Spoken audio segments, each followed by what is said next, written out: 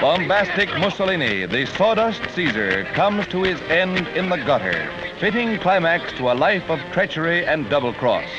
He led his country to ruin when he threw his lot in with Hitler.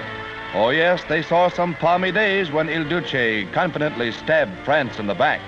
He had dreams of empire before the bayonets of the Allies deflated this false prophet. He was captured once before and rescued by German paratroops. This time he had no such chance. Partisans tried him along with his sweetheart and several henchmen. Just as these pictures show the trial previously of other key fascists and collaborators. He was brought before a firing squad, and in this manner he died as tyrants should, and was hung up by his heels. A fitting and glorious end.